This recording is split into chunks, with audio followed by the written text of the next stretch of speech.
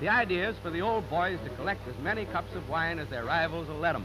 And the winner is the man who finishes first with the most. It's a bit sloppy, but they're not so young anymore. The course is around the block and through a cafe window.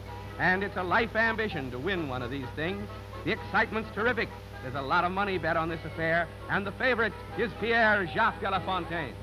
And he wins for the boys, collecting 5 cups. And also, what looks like a kiss.